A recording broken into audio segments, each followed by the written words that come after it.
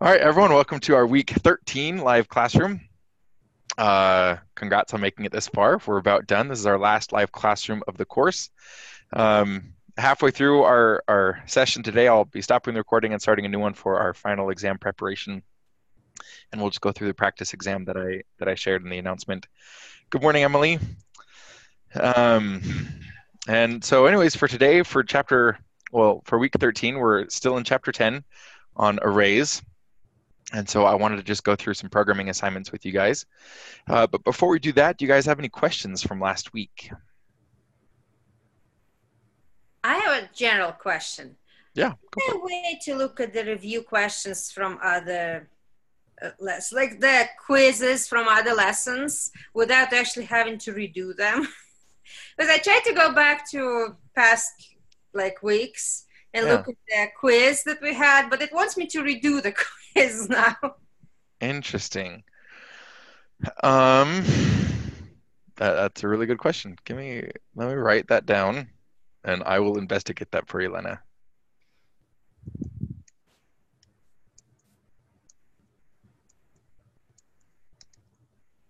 All right. Sorry, I don't have a direct answer on that. I'm gonna have to look into that. It's a good question. All right, but I will, and I'll let you know a little bit later. Any other questions? I was just gonna say, Elena, do you select the attempts or do you select the quiz? Because if you select the attempts, it'll let you see your past attempts. I think I might have selected the quiz. Okay, I'm going to look into that. Thank you, Christy.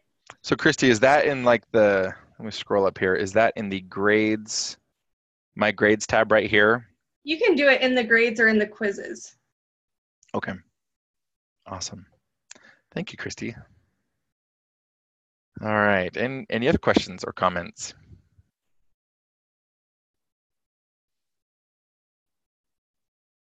Okay. In that case, let's go ahead and start writing some code. Welcome, Amy. Glad you could make it. Thanks. All right. So we have a few options today. Let me drag this over here. Okay. So we have all of these exercises in chapter 10 that we can work on. The extra credit we're not going to do, obviously, and exercises 2, 3, 4, and 5 are your assignments from this week and last week. So we also won't touch on those. Morning, James. So let's look at this. So the first one right here, I'm not sure if we're going to have time for all of them because we're also going to go through the practice exam, but I want to do at least like 3 or 4 with you guys. So write a function that creates and returns an array that contains the values 1908, 5, and 10. The function must have this header Mother's Day. We actually looked at that one last week. So does anyone want to see that one, or are you guys okay skipping it for now? I'm good skipping it. Okay. Let's see, the next one on here, 6 and 7. Write a function to rotate the elements in an array to the left. In other words, the function must move each element from its location to the location immediately to the left, and then move the first value from its location to the last location, not necessarily in that order. The function must have this header, function rotate left. For example, if the rotate left function were called like this, the rotate left function would change the list array to be like this. So just putting the first element in it at the very end of the array. Okay, anyone want to see this one? Yeah, I'd like to work on that one. Yeah, I actually do too. All right, so let's do this. Let me pull this over here. All right, we are going to, we'll save this to our desktop for now. What was that, 10.6? I think so. Okay. Grab our template here. All right, and let's look at this. So write a function. So here's our function name. So how do you guys want to start this off?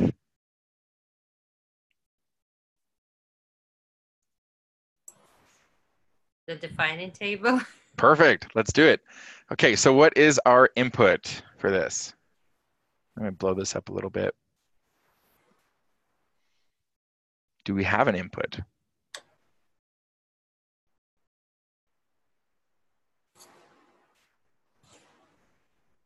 No, I think just move the elements around. Yeah. So notice right here it says not even a program, you're just supposed to write a function. Okay, so all we need to do is write this function, but in order to kind of test this function, I think we should test it out with a couple of different arrays. But yeah, we're not even going to have an input. Okay, so we'll just say none. All right, so processing for rotate left. How do you guys want to tackle this?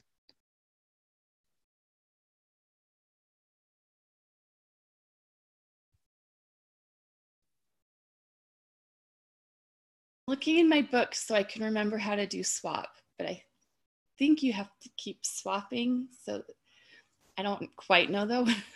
Yeah, as far as I know, I don't think there's any one single thing to just say, hey, move this to the end. I think you have the right idea. We're going to have to save 17 in a variable, a temporary variable, and then put it on the end. Okay, so should we say that? Save the first element to temporary variable. Then what?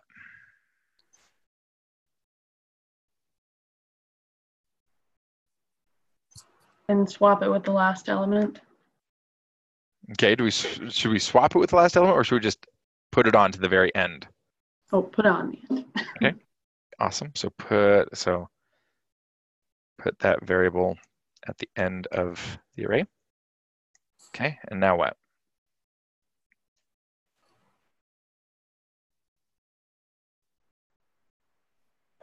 You have to remove the first element altogether. Perfect. Anything else?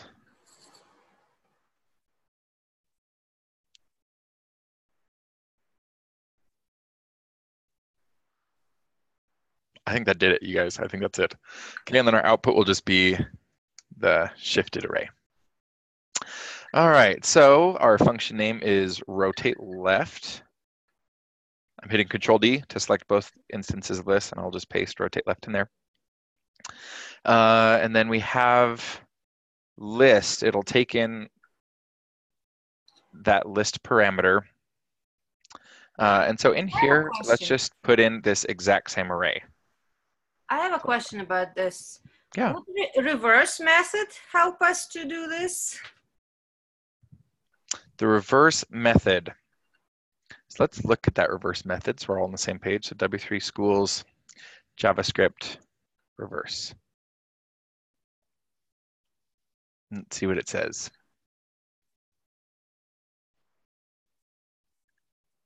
So if I have banana, orange, apple, and mango, if I hit reverse, we end up with, it's just completely reversed, like the entire thing. So instead of just moving like one element to the end, you can see it's mango, apple, orange, banana, as if we were reading from right to left. Okay, so I don't know, do you guys think there's a way that we could use reverse for this?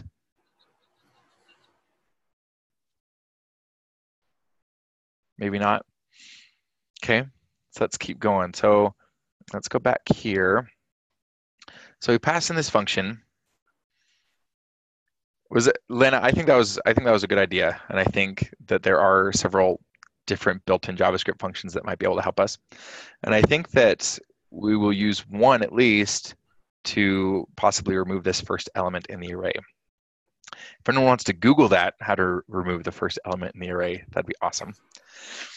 So let's dive into this here. So we have rotate left, and we're passing in this function. Let's actually just run this and make sure that we don't have any errors at the moment. So I'm going to copy this file path, and I'm going to paste it in here.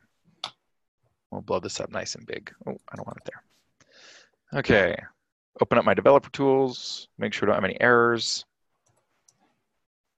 Okay, we don't need an input. We're not doing anything with that input, so let me remove both of these lines of code.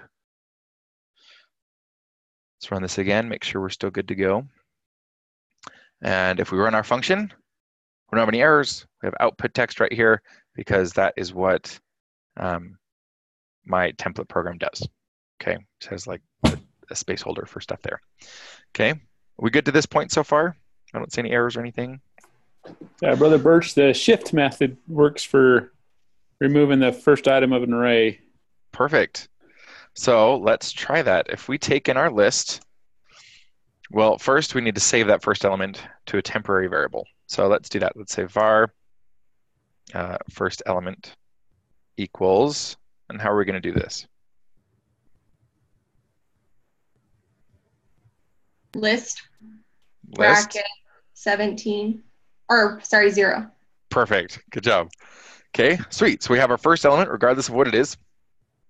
All right, let's run this. And let's take a breakpoint in here, making sure we got what we want. So we know we're passing in 17 as that first value. Let's run this and see what our first element is. 17, perfect. Okay, good to this point, you guys? All righty. Put that variable at the end of the array.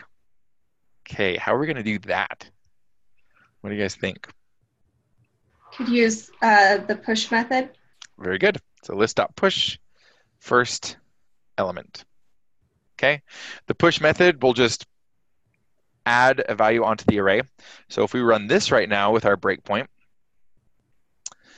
you can see we had first element as 17 still. And as soon as we did this list.push, it added that variable, whatever we put into the parentheses of the push method, and it just added that onto the end of the array. Okay, so very good. You guys are super close. And then James said we should use the shift method to remove the first element in the array. So let's try that. So list.shift, like that, James? Yes. Okay, let's give that a shot. All right, so I'm going to run this. Oh, I didn't move my breakpoint. Let's see what shift looks like, or list. Perfect. Okay, so it removed that first 17. 8 took its place with our shift method there. And I think this looks pretty good. So last thing we need to do, I guess, the rotate left function, I mean, we don't even need any of that because all it said is we just need to return that array, I'm pretty sure. Let's look at it real quick. The rotate left, it looks like it doesn't specify if we're returning it or if we're printing it to the page. So let's just go ahead and print it to the page. We'll just put list there. Okay, and then let's run this again. Take off that breakpoint and run it, and there's our new array. Okay, if we wanted to, we could test this with other stuff.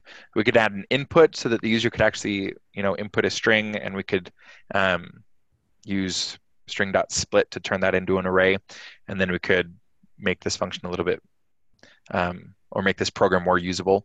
Right now, this function is perfectly reusable. We're just calling it from the HTML, but you could use this for any length of list or anything like that. So, any questions on this, or any comments? I have a question. Yeah, go ahead. The word list, is that a reserved name that you will always use for arrays? It is not. List is what we named. So when we passed in this array, we gave it the variable name list right here. I could name this Lynette and change each instance of list to Lynette, and this function would work perfectly. List is not a reserved keyword. You can use it. We used it as a variable name here, and within the scope of that function, rotate left, it recognized that was the parameter that we passed in. But we could name that anything that we wanted. List okay. Yeah, I was just wondering because they used it in all of our assignments, and so that's why I'm wondering. It's common. It's common when you're dealing with arrays. It's common for people to name something just like list. Especially with something kind of generic like this, where we don't know what this data is. It's just a few numbers. And regardless of what it is, we're just putting the first element in the array at the very end. And so it's common to have just like a generic, like, hey, this is my list variable. Generally, if you know what your list is, like if it's like, ages of your family or something like that, you would say like family ages list or something like that. Something a little bit more descriptive. But great question. Any other questions about this?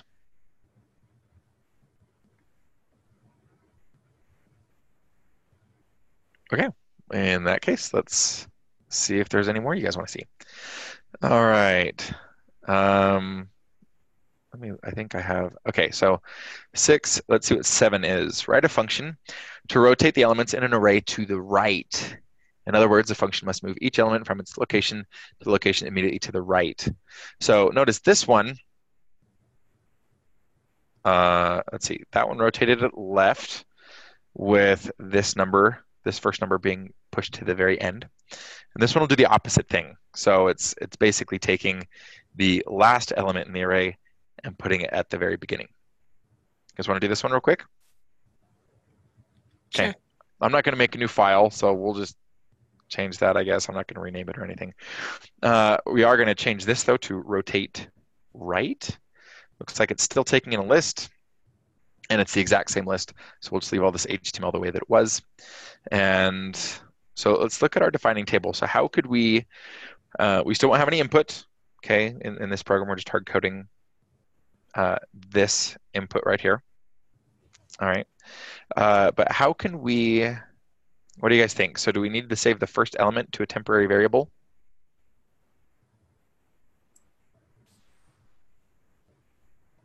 Can you pop it, then just push it as another number back onto the front of it? Let's try that. I'm just Okay. wondering, that's sort of a... Yeah, so if anybody doesn't know what pop is, let's see if pop is in here. Oh, there it is. So let's see what pop does. We have our little fruit array here, same as last time, banana, orange, apple, mango. And if I say pop, it just removes that last one from the array, okay? So it's basically like the opposite of push, okay? It'll just remove the very last element from the array. Okay, so James, I think we are going to need to use pop. I think first we will need to save that last element to a temporary variable. And then we can just say pop the last element. Okay, so right now we'll have the last element saved to a variable. We'll remove it from the array. And then what do you guys think we should do?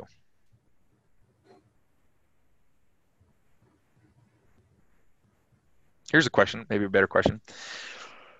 Push adds a value to the end of an array.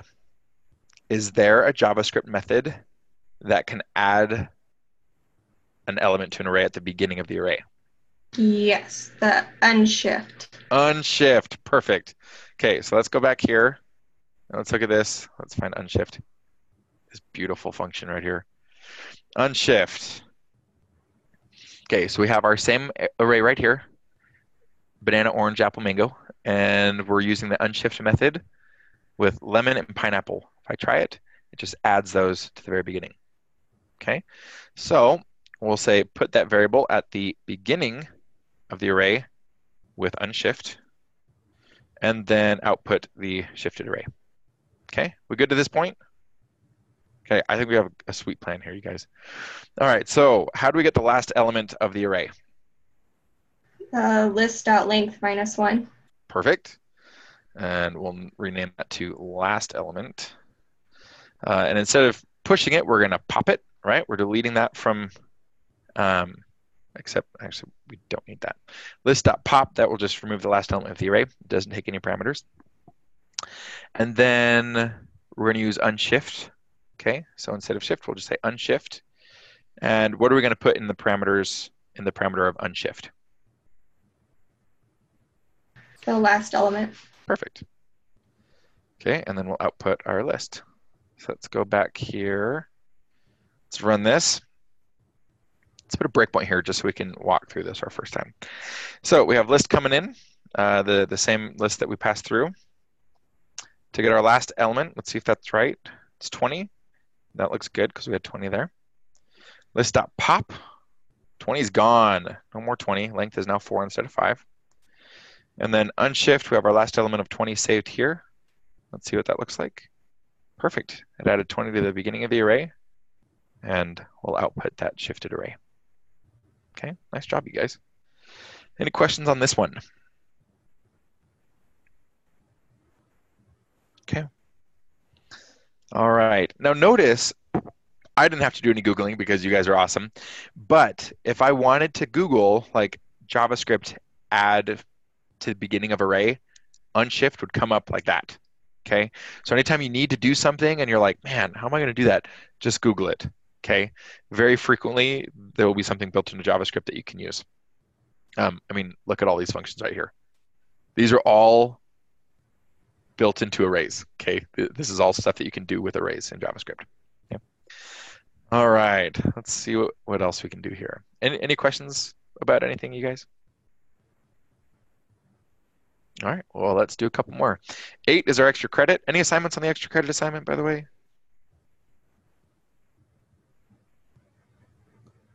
Okay. Let's look at 9. Write an HTML document with a button and a div.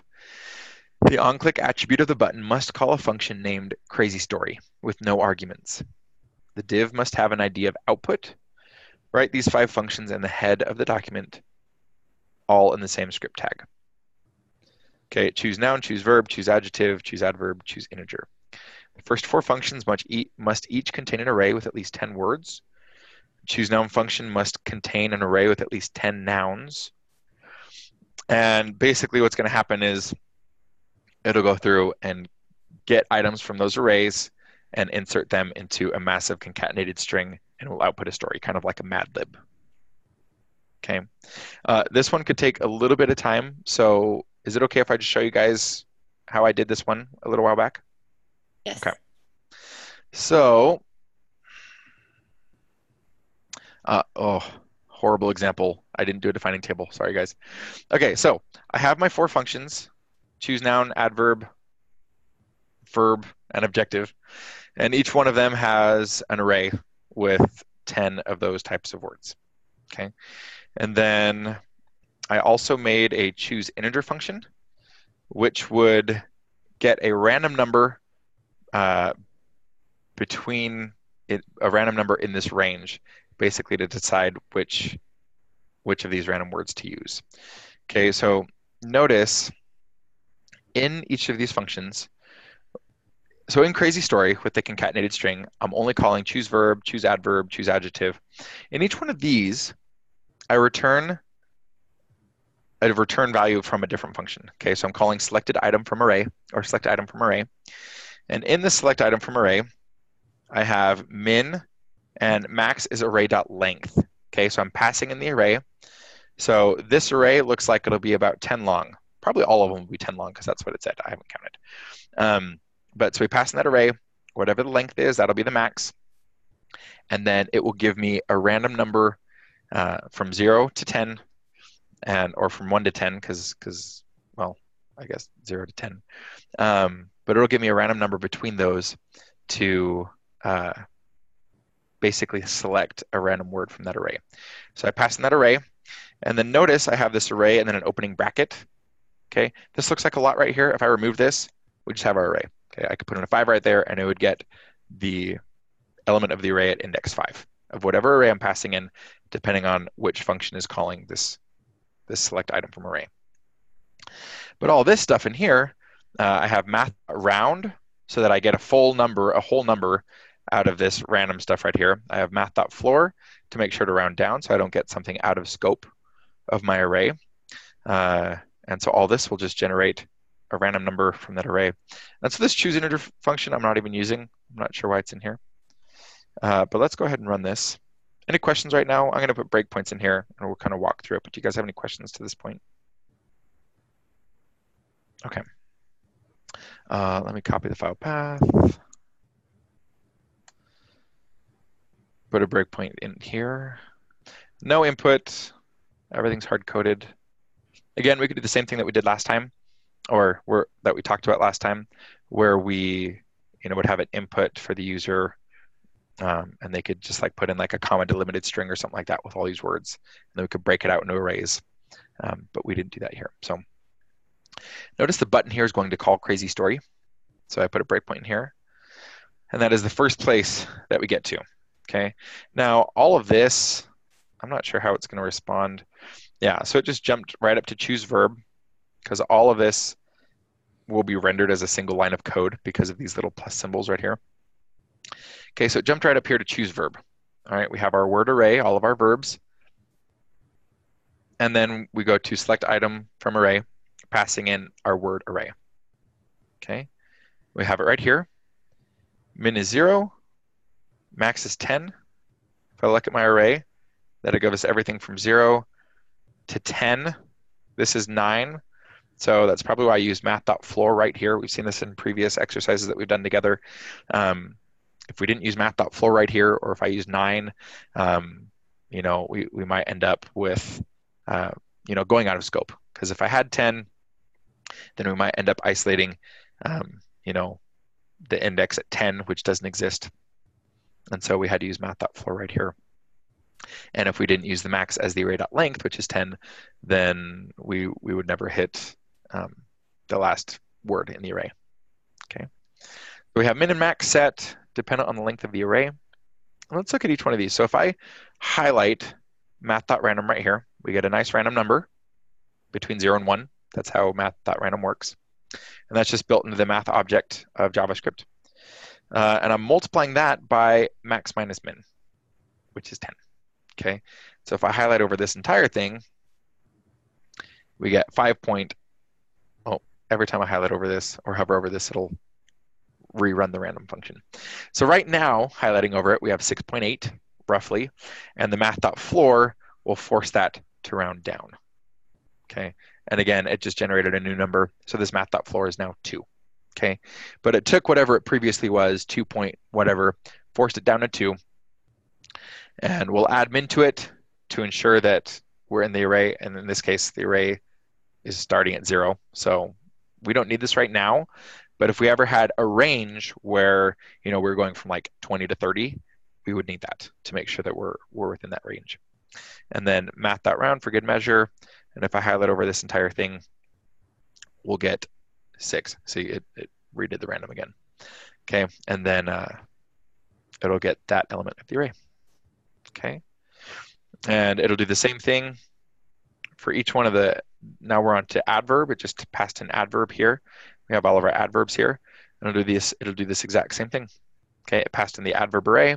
It'll get the range that we're going for, which is going to be 0 to 10 again, and then get a random number from there and return that.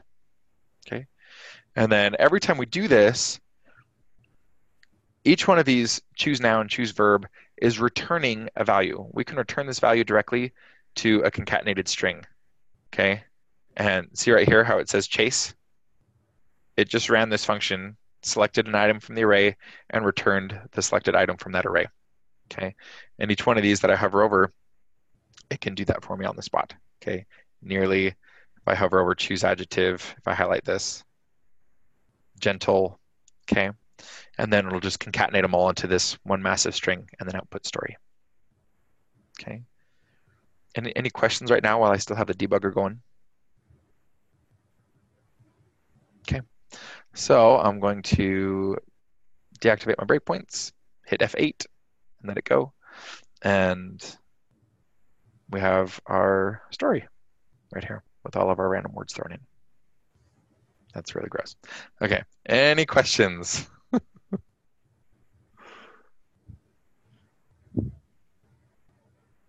All right, if there are no questions, if anyone wants to read that, you can. All right, so let's look at our next one. 12 Days of Christmas. You guys want to try this one? It says write a program that allows a user to, let me scroll this over, to enter an integer between 1 and 12, inclusive, and that displays the corresponding lyrics from the 12 Days of Christmas. For example, if a user entered 1, their program should output, on the first day of Christmas, my true love gave to me a partridge in a pear tree. Okay, and if the user entered 4, it output on the 4th day of Christmas, my true love gave to me 4 calling birds, 3 French hens, 2 turtle doves. Who wants to try this one? I do. Yeah, I want to see it. I do too. Sounds like fun.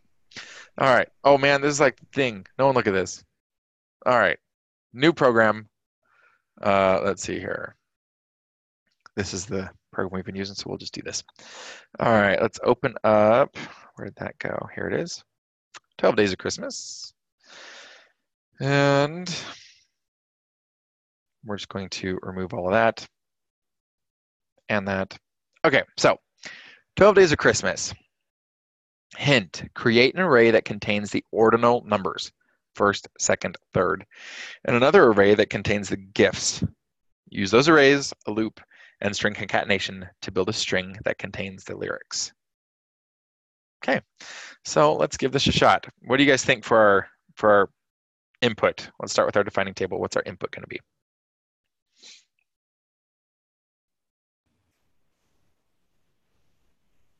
The user is going to enter a number between 1 and 12. Perfect. So a number between 1 and 12. Okay. What's our output going to be? Just so we're clear on that.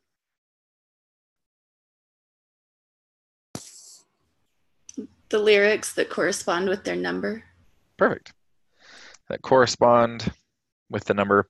And I'll say, and everything lower than number.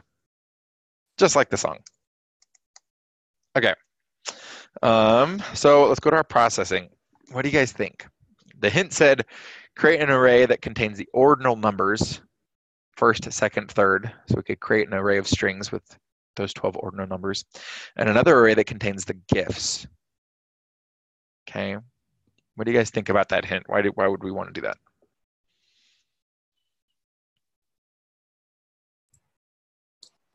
Well, they're going to pull from each other depending on what you put in there. We'll pull from the other array with the gifts.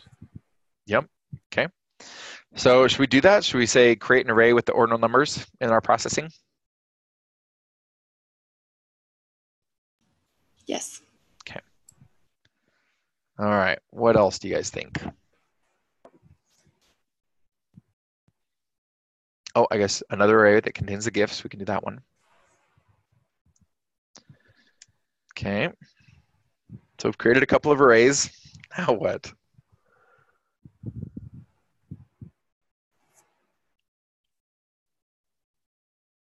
The user types in 4, and we have these two arrays with like first, second, third, fourth. How are we going to output the lyrics? Fourth day Christmas, all this stuff. What do you guys think? Can you just put whatever number they entered in -1 to pull it out of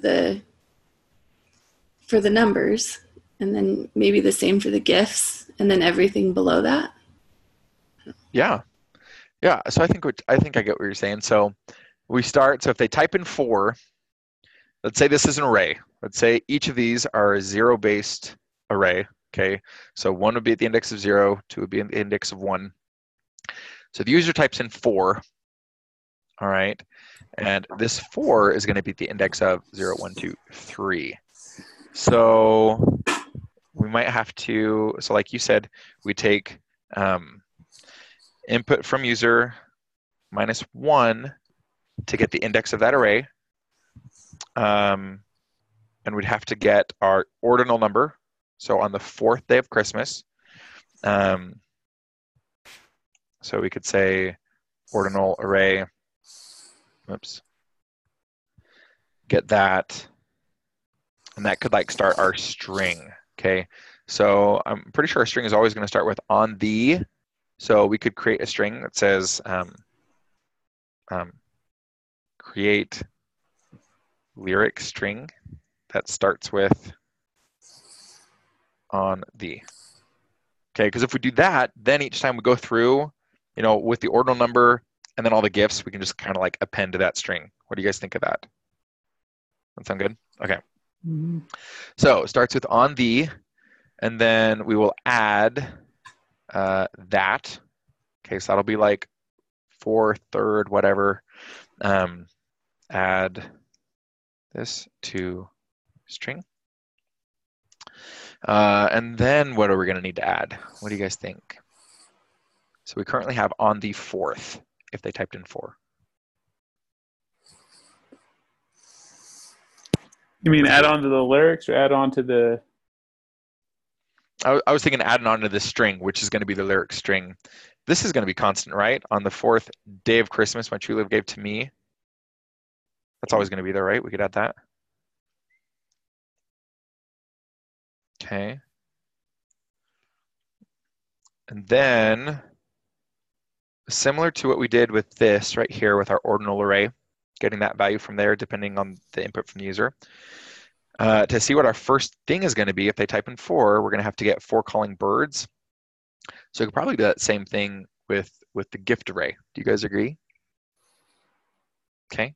Yeah. So I'm going to copy this line of code and paste it here and say add gift array input from user -1 to string. Okay. So now at this point, we're going to be right here. Okay. So we're going to have to add a comma and some other stuff if the number is greater than 1. And if it's not greater than 1, it looks like we're going to have to add a period. Do you guys agree with that statement? Okay. Mm-hmm. So we're going to need some logic here. If greater than 1, let's say if input is greater than 1, then add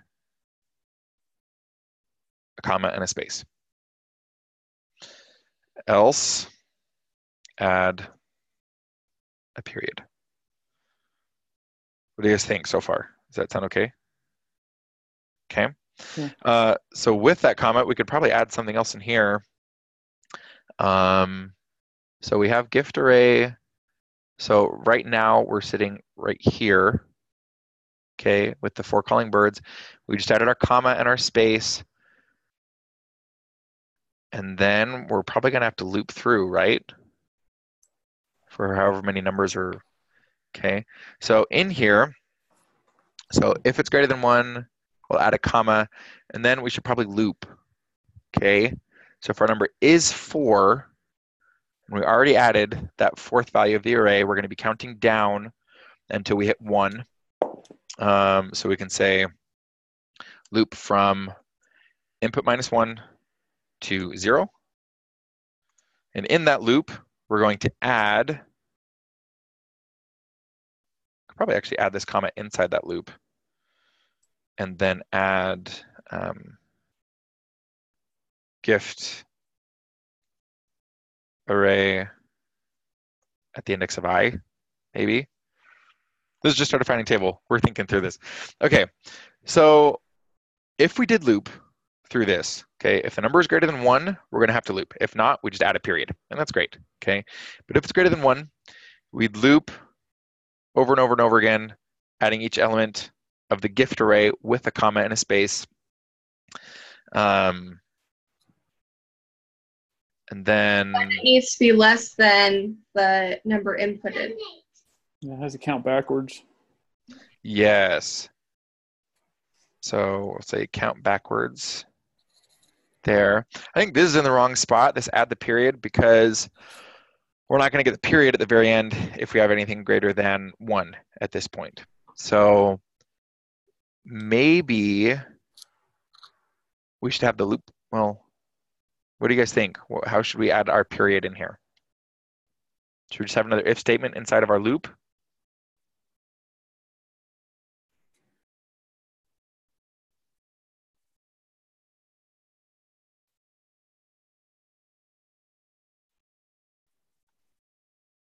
So here's a question. What would happen if the user inputted 1 and we looped? We just loop once, right? Is that an issue?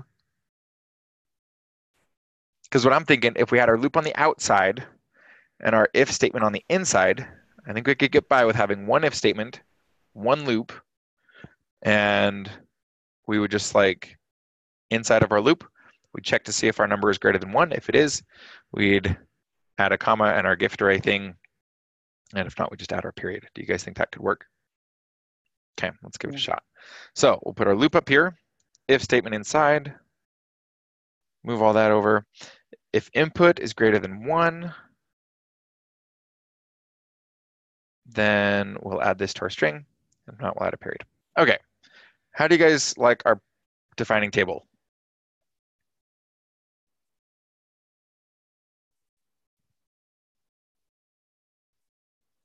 Oh, and then we need to output. Oh, lyrics that correspond to the number. Perfect. We already did the output. All right. So what do you guys think? Anything else we need to add? Does this look okay? Should we give it a shot? What do you guys think? I think it looks good. Okay. Yeah, give it a shot. Let's give it a shot. So it doesn't look like they gave us a function name or anything to use. They're getting lazy on us. So let's just call this sing to me. And then in here, we're not going to have a list. We're going to have a number. We'll say user number. And then in here, sing to me, let's actually let the user input something. That's a novel thought. So we'll have an input type text. And we'll make the ID user input. Okay. Have a couple of breaks, a button to sing to me. In here, we'll have to grab that value. So var user input equals document dot get element by ID, and that is user input dot value. Do we need to parse it? Let's parse it. Certainly can't hurt. Okay. All right. Before we get any further, let's run this, make sure we don't have any crazy errors that we're going to have to debug. Okay, no errors. We have a nice little input here. Let's put a breakpoint in here and run our function. Make sure we get it. Okay. That's not a number because we didn't put anything in here. This is going to throw a massive error because we don't have list. So let's come back in here and work on this. But we didn't have any errors before we got to that point, so this is happy. Don't need any of that. We're going to output, let's just say lyrics. Oops. We'll say var lyrics equals, I'm going to blow this up a little bit. And I'm just going to follow, so we have create an array that contains the ordinal numbers. Create another one that contains the gifts. Create the lyric string that starts with on the, okay. Let's get those other ones. I'm going to move this over here one sec because I'm pretty sure I declared these in the other one that we did, or in the other one that I did, and then we can just copy them. All right, we have our gift array. Move this back here. Oops, where'd that go?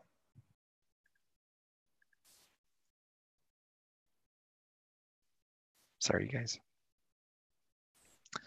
All right, there's our gift array. And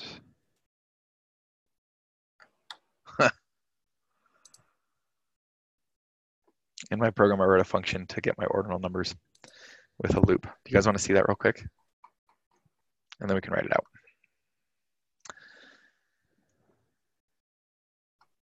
It's way too confusing. See, I guess I had too much time on my hands. So I wrote this function called ordinal suffix. It takes an integer, so I could loop through 12 times and push to that array every time I loop through. And depending on what size the integer is, so I thought through it, I'm like, okay, we're only going to use, I was like, okay, the only ones that actually have like ST or ND are like first and second, and third is different, but the rest of them were fourth. I noticed that it is 21st, 22nd, 23rd. Anyways, so I looped through using the modulus to see what type of number it would be if it ended with first or second or third, and then I would return that integer, okay, or that string with the ordinal suffix. But anyways, we're not going to worry about that. Let's just make an array. So var, what did we call it? Ordinal array? Ordinal array equals, and we're starting with the first right here, so we'll just say first.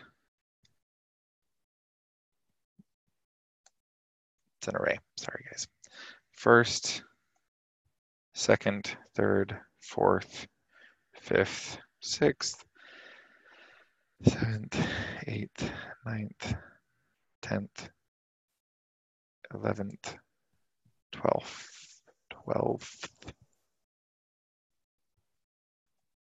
Is that right? Okay, I'm going to highlight each of these commas. I'm going to hit Control D after selecting one. Hold Control Shift and my right arrow to select all of those and hit an apostrophe to put those all in quotes. Okay, good to this point. We have 2 arrays declared and some beautiful lyrics. We good? Okay, let's refresh this, make sure we don't have any errors. Okay, and now we should probably even be able to run it, and we have our output string. Okay, so Now the fun part. Okay, so we created these, and now add from the ordinal array input from user -1 to the string. Okay, so let's go ahead and do that. So lyrics plus equals, and we're gonna do the ordinal array user input -1. Is that what you guys wanted?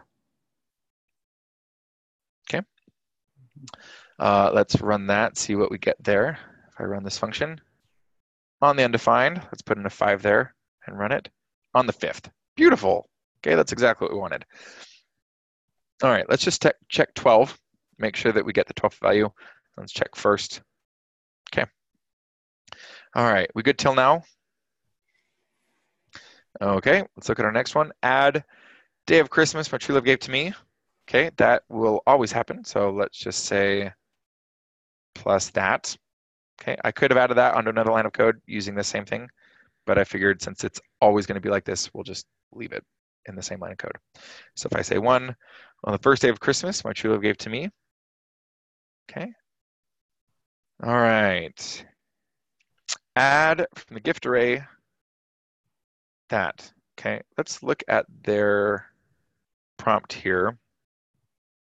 So it's just going to output it all in a single string, it looks like. We're not using any breaks or anything. Okay, so nice and simple. Let's come back here. So we add from the gift array the first one to the string, because we're always going to have one. So I'm going to come down here and say lyrics plus equals, and then let's just copy this and change it to gift array. Okay, let's run it again, see what we get. If I say 5, on the 5th day of Christmas, my true love gave to me 5 golden rings. You guys, this is awesome. Okay, how's it looking to you guys? All right, let's keep going. Now, according to our defining table, we have, let's see, we did that. Loop from the top to the bottom. Okay, what do you guys want to do? For, while, for each, do. What are you guys thinking? I was thinking of 4 myself. Love it. Let's do it. So for I equals, we're starting with user input -1, right? You know what I want to do? Let's declare another, this is going to add a line of code, but it'll make it a little bit easier to read. So I'm going to say var last element equals user input -1. Okay. Then if for any reason we needed to change these or anything like that, it would be changed in one place. Anytime we have to use like the same variable to get other stuff multiple times, or math they have to use multiple times, you always want to declare it in its own variable. Less to debug. Okay, so we have last element. So for var I equals last element, I is less than, what's it going to be less than, you guys?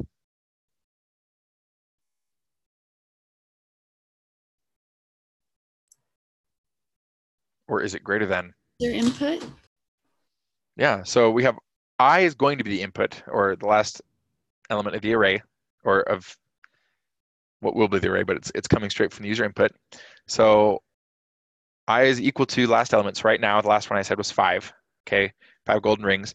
So I is going to be equal to 4 to be able to get that 5th value from these arrays. So I is equal to 4 at the moment, while I is greater than 0, greater than or equal to 0, okay? Because if this last element is 4 and it's getting 5 golden rings, we're going to need it to be greater than or equal to 0, because we're going to have to get that 0th element of the array. Okay, then I minus minus. How's that look?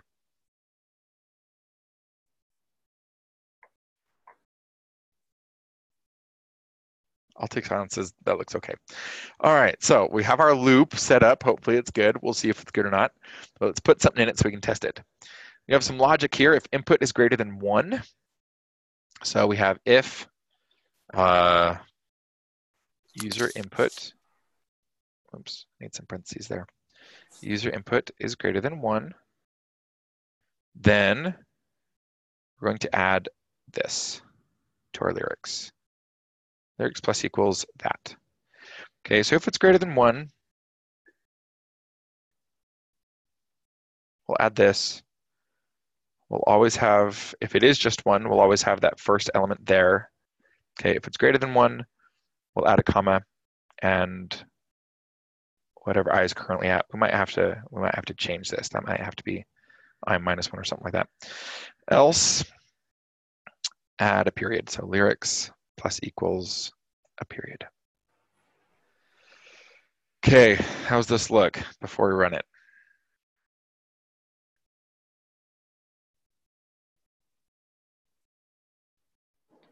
Won't we need a period at the end, even if, like, we need a period at the end in both cases?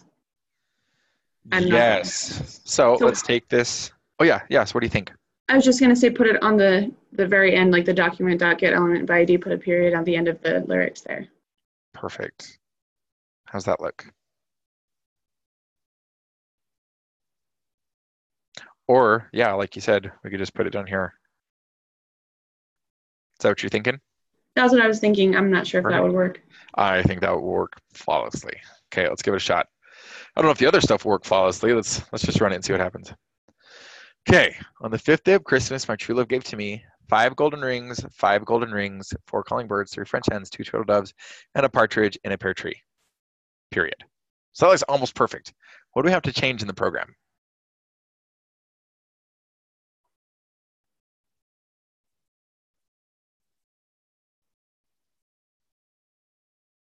It's repeating itself twice before Okay. it counts down. So what would be the best way to change that?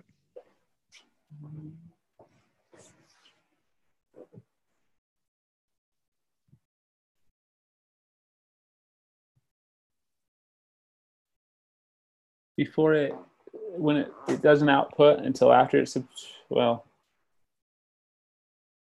I have an idea. Here's my thought process. So initially, we added this first element on here so that it would always get it. Okay, if user input's greater than 1, that's fine. We already added the first element there. Okay, so if you did put in 1, we don't need to add a comma or anything like that.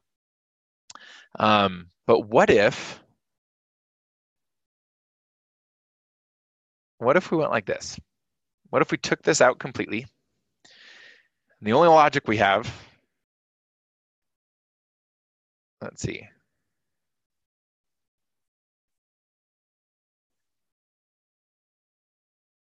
So if we put this,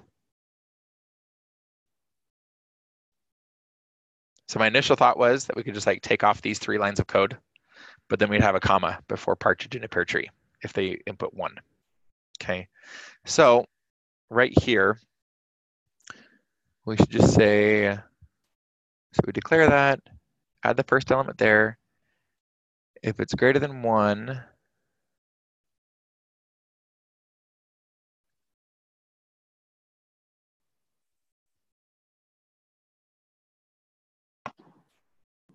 so what if we put this inside of our loop? This will be I. That is the last element. We're assigning it right there. Okay, so we'll assign the last element in the array. And then if user input is greater than 1, we add a comma. What do you guys think?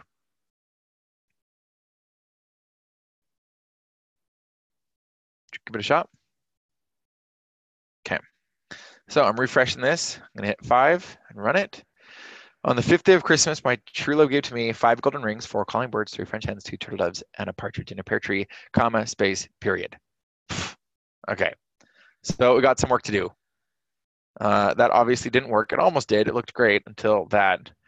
We could take off a couple characters at the very end if we wanted to right here, but I feel like it'd be better to just not do it in the first place. So right here, we could add another condition that says, and I is not equal to 0. Okay, that'd be pretty easier to do it because then the last time we loop, we just won't add that. So if I ran that, you can see it just ended it with a period. Okay, if we put in 12, let's see what happens. It will give me 12 drummers drumming, 11 pipers piping. Okay, so what do you guys think about our program? Any questions? There are multiple ways to do this. We could have done that last little bit in a lot of different ways. What do you guys think?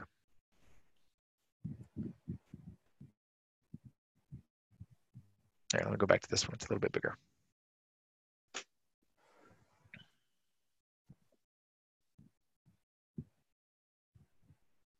You guys good? Do you want to do one more before we go to the exam prep? Can we just explain real fast how you got it so it didn't repeat itself the very first time? I'm trying to Yes. follow along there, but Yeah, so initially we had it right here that we would add the first element in the array to the lyrics before we even looped. And then inside of our loop, we would add gift array at the index of I, which the first time we looped was the last element in the array. Okay, so that's why it was doing it twice, because in the loop it did it, and before the loop we declared it. Okay, the other way we could have done that is to declare I equals last element minus 1, because if we had already declared the last element, if we had already added that to the lyrics, then we wouldn't even have to do this. We would have just added, we wouldn't have added that last element. We would have started the array, or we would have started the loop at 1 less, because we would have already added that one. So multiple ways to go about this. But yeah, the way that we did it, we just said, okay, loop through this, and if it's not the last item, then add a comma. So, Brother Birch. Yeah. What if on your loop you had just gone I is greater than 0 and not greater than or equal to 0? Would that have done the same thing as? No, because then we would have missed partridge in a pear tree. Let's try okay. it. So if I ran that right now and hit 5, yeah, we missed our last one.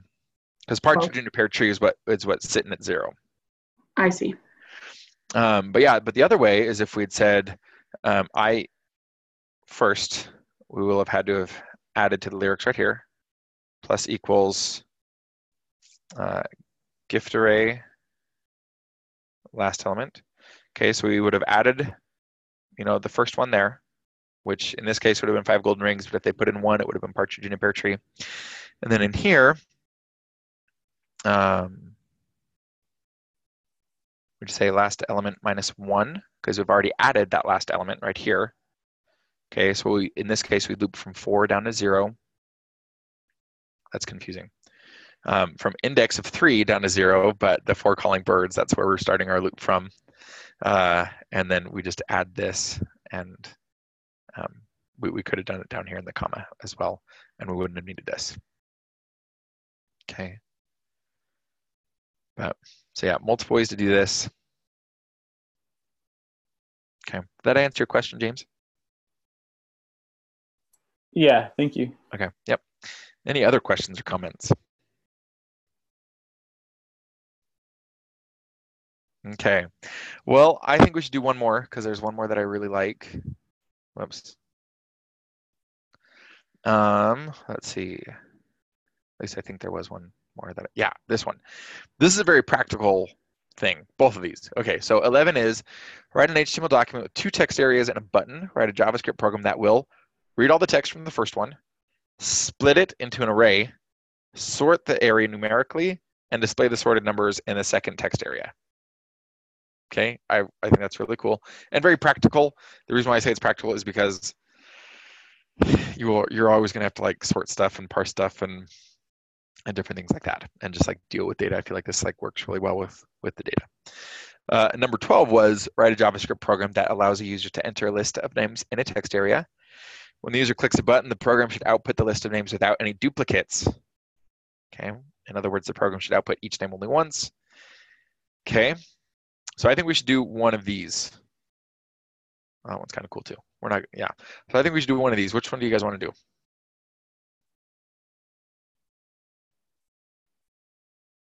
$11. Okay, let's do 11.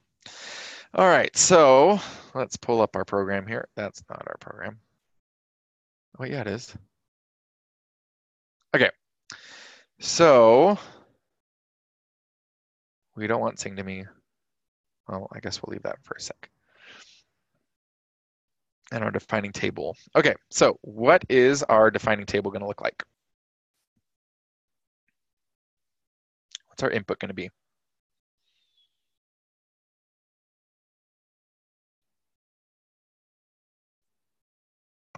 All of the text from the first text box. Yep, a bunch of numbers from a text box. Brother Birch. Yeah. I'm pretty sure there's an example in the book where they did almost the exact same thing in the chapter. Oh, is this right here? Yeah, but it shows them doing it with names, alphabetical order in my book, but it doesn't matter. We could totally do it again. Sorting numbers. I think it was example 22 in the book. 22. Wow, that does look really similar. Compare two values, S1 and S2, and returns -1. Okay. And all right, so let's go ahead and do it. This is going to be a little bit different. This is comparing strings with our numbers. We're going to be able to compare them a little bit differently, but there's also a fair bit that will go into spitting out text in a text area like this. Do you guys want to still do it, or would you guys rather do a different one? I'd like to still do it. Okay, let's go ahead and do it. Where'd that go? Number 11. Okay. All right, so a bunch of numbers from a text box is our input. Our output will be this right here. Display the sort of numbers. Processing. Okay, it already gave us one, split the text into numbers in an array. Okay, so I'll just copy and paste that in here. All right, any idea how we're going to do that?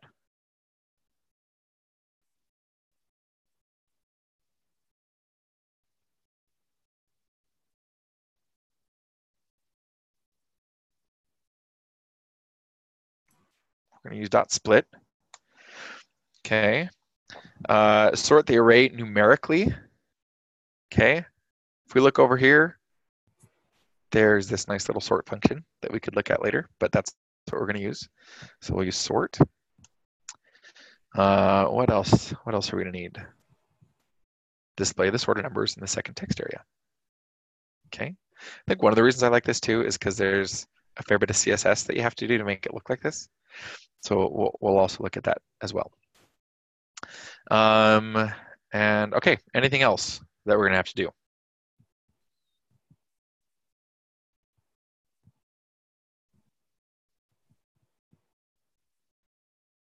When you display an array, we did this earlier, but when you just say document.getElementById, inner HTML equals, and then you put an array right here, what does that usually look like?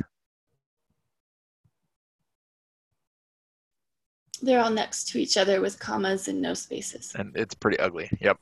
Okay, so how are we going to turn this sorted array into this? Is it a table? This is not a table. So a lot of breaks? It's just a text area. So it's going to be a string. So then a lot of breaks in between each? A lot of breaks in between each. Yep. So let's see. We're going to have to convert the array into a string with breaks in it. Okay. Now, we can do this a couple of ways. We could loop through the array and concatenate a string. Okay, that'd be really easy. There might be a JavaScript function to do the exact same thing. I don't know. It might be worth checking. You guys want to check real quick? Let's check. JavaScript, convert array to string. Ooh, do you see that autocomplete thing? It said with separator. I wonder what that was. Okay, so this right here, to string, let's see what it outputs. Looks exactly the same, even though it's a string, okay? So maybe we should Google with the separator, unless this takes a parameter. Doesn't look like it takes a parameter. So let's go back. Ooh, array join. Let's see what join does. Join returns the array as a string. Elements will be separated by a specified separator. The default separator is a comma. Okay, so that separator is going to be as a parameter. We should do that instead of a loop. What do you guys think? Okay, so sing to me. Let's change that name to sort array. We're going to need a text area. So let's remove that input. Let's put a text area right here. And in this text area, we're not going to type anything in yet, but we do need an ID. We'll say input, say user input. And then we'll have another one. We'll just call it output. Okay, in between, we're going to need a button to sort. And what's that button going to look like? No, that's not what I want. Just going to say sort. All right, don't need that or that. Okay, let's go ahead and run this. Oh, it's right here. Okay, so I'm going to refresh this. Look at that, it's hideous. I guess that's not as bad. Okay, if we look at our other one, sorts at the top. I have no idea how they did that. And then we have these two things, which you can drag either one of them to any. That's just what text arrays do. You can make them any size you want. But let's work on the programmatical side before we do the styling side. So if I say like 1, 5, have a big old bunch of numbers in there. I'll blow this up a little bit. Okay, and let's just make sure this is working. No errors. So that's from our last program. So we didn't have any errors.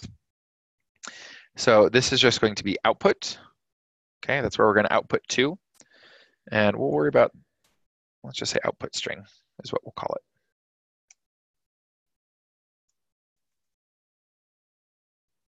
Okay. Now, we need to get the user input. Okay, so we've done that a bunch in this class.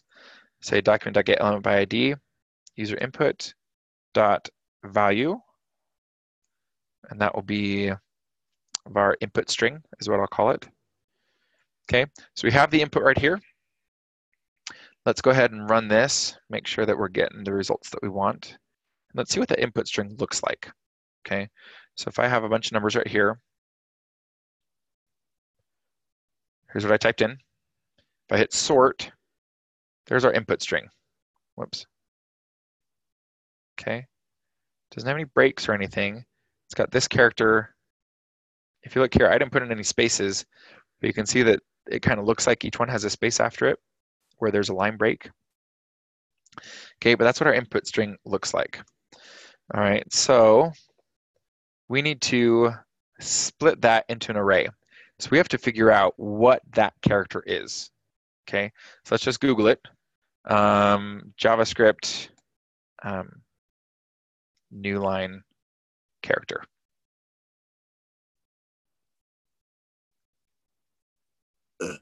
\n. Okay, so in here, whoops, we're going to use .split, right? So we're going to say var user array. I'll just say number array equals input string .split, and let's see if that works. Okay, so let's come back over here and refresh it. I'm going to put a breakpoint right there. Type in a couple of numbers. Here's what I got. Hit sort. Over input string, same as before. Split, you can see as a function right here that works on strings in JavaScript. What is number array? It worked. Okay, we have our array of strings. Okay, so are we going to be able to sort this array the way that we want to? No. No, we're not. Okay, we need to turn those into numbers. So let's make a little loop right here. It says for var I equals 0, I is less than number array dot length I plus plus, and then we can call this string array. And we'll make a new array here called var number array. And then in here, we'll just say number array dot push parse float string array at the index of I. Okay, does that make sense?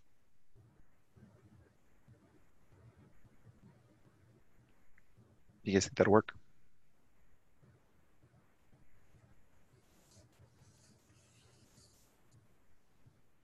Oops. Okay, well, let's go ahead and give it a shot and see what we get. So put in a couple of numbers here. We'll sort it. We have our array of strings. We declare number array. If I jump down here, let's see what we get for number array. We have an array of numbers. Okay, we good to this point? All right, so now that we have our array of numbers, let's try this sort function. Okay, so we'll just say number array dot sort. Now let's see if this changes the array or if we're going to have to assign that to a new variable. Okay, so if I say 5, 7, 2, put a breakpoint right there, hit sort. We have number array 5, 7, 2. If I hit sort, we're going to have 2, 5, 7. Okay, and that is the new value of number array 2, 5, 7. Okay, all right. Now what do we need to do?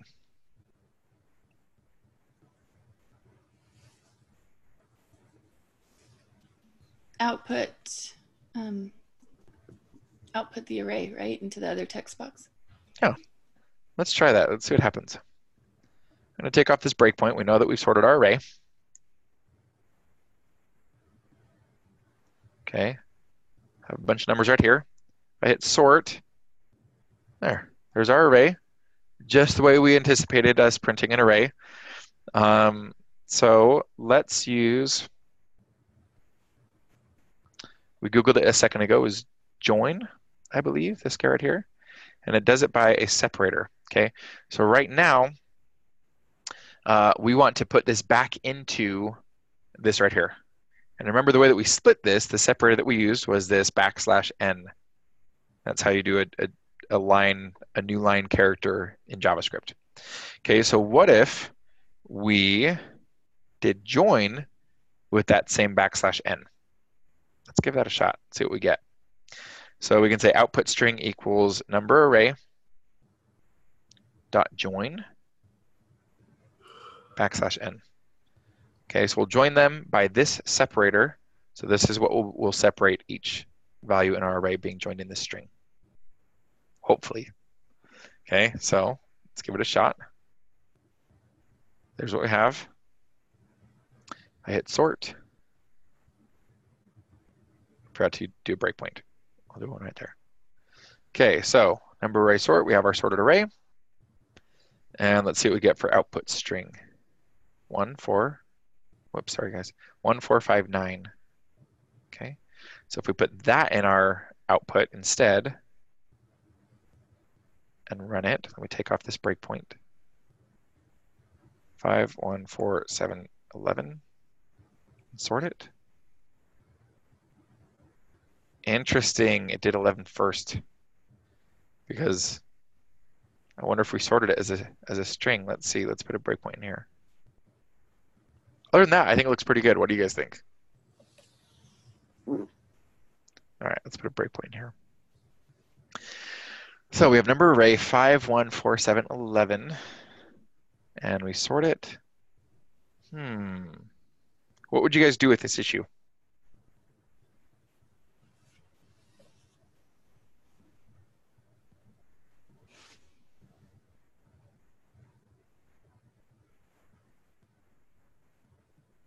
What do you guys think? What would you do with this issue?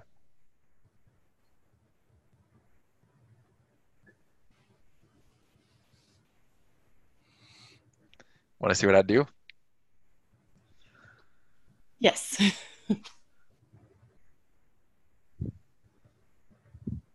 JavaScript, sort numerically.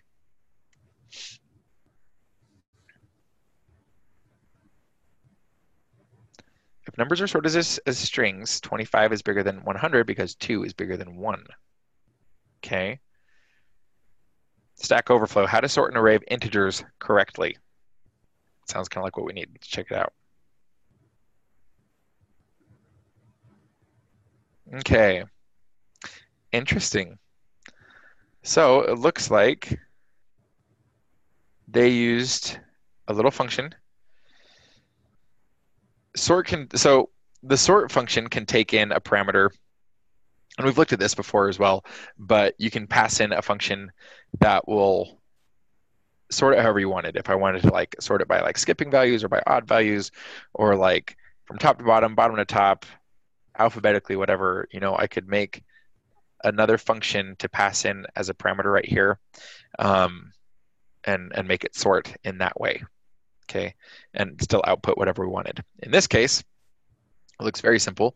It just says, okay, return A minus B, and it'll just go through the entire array as it sorts it, and it'll make sure that the values will be in the right order. Okay, so let's paste this in here.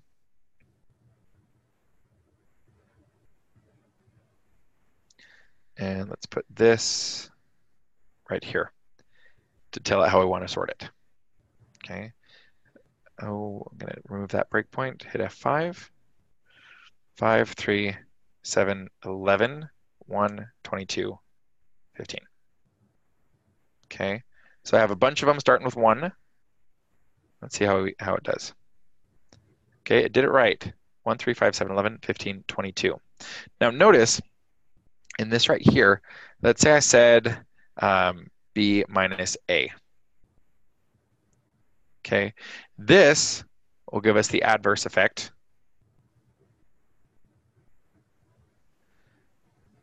An opposite and do it in descending order. Okay, because it'll return those values that were less than the one that came after it. Okay, and it'll put them all in the right order. Okay. So let's leave that the way that it was. Okay, any questions about the JavaScript side of this program?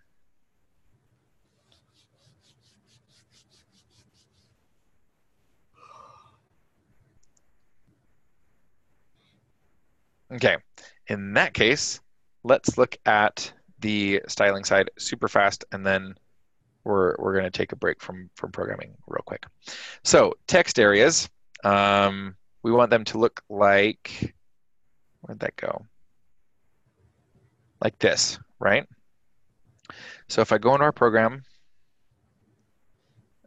in our styling, I can just say text area, and this will isolate every text area in the document. Let's make the width 100 pixels. Okay, that looks like about 100 pixels to me. And then let's make the height, well, let's say min height is 300 pixels. Okay, so let's try that and see what it looks like. Refresh the page. Okay, so that looks a little bit more like what we're dealing with. The button needs to move.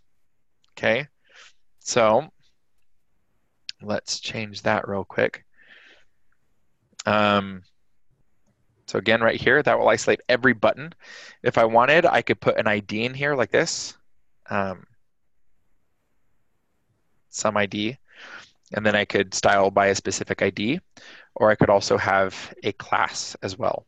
And what that would look like if I just said class, some fancy styling, then up here, I could say some fancy styling and do whatever I wanted to with it.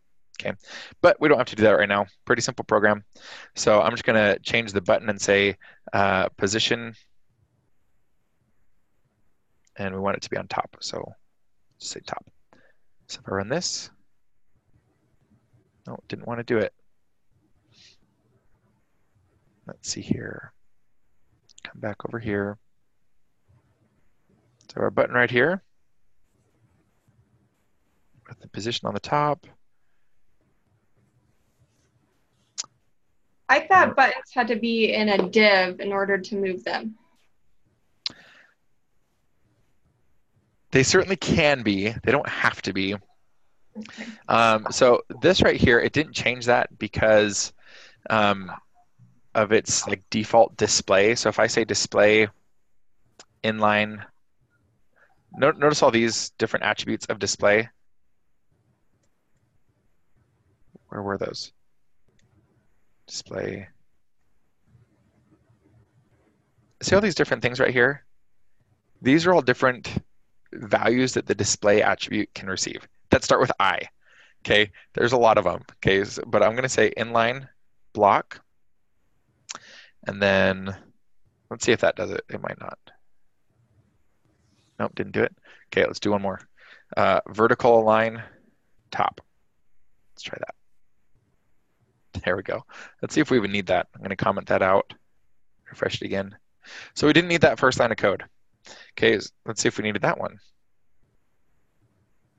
We didn't need that one either. Okay, so vertical line top, that is our one to make our button go up to the top. Not in a div or anything like that. I just said, hey, set the vertical alineation to the top. I don't know if that's a word. I'm going to be really embarrassed when I start teaching on campus because I make up words sometimes or use words that like are out of context and it's embarrassing. My wife laughs at me. Anyways, all right, so what do you guys think? Does this look okay to you guys?